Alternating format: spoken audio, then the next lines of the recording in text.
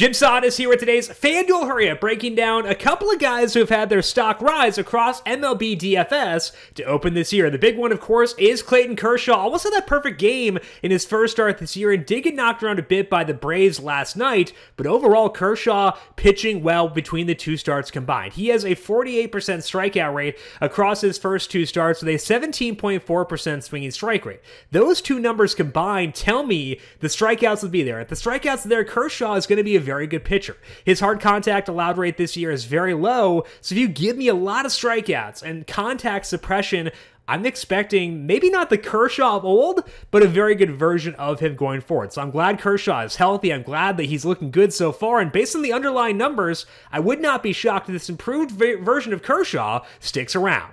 Sticking with another lefty for our second stock up player for this year, it's Shane McClanahan of the Rays. McClanahan is off to a great start that's also pretty easy to explain. Last year, McClanahan's curveball was a very good pitch for him, but didn't use it all that much. He used his slider more so than his curveball, but this year so far, McClanahan has flipped the usages of those two pitches. He's throwing the curveball 33% of the time. That is up from 16% last year, and it's led to a 41% strikeout rate with a 17.6% swinging strike rate. So McClanahan probably not going to have a 41% strikeout rate for the full year. He did face a high strikeout Cubs team on Monday, but overall, he is definitely trending the right way based on his pitch mix. McClanahan should get stretched out as the year goes along, should get a longer leash from this Rays team, and as he does so, I think the upside will be big for DFS. And McClanahan off to a good start, but based on the way the changes he has made, I do think these changes are legit, and I'd expect McClanahan to be a focal point for DFS going forward. Finally, in the third section, going back to the Los Angeles Dodgers and talking about Andrew Heaney.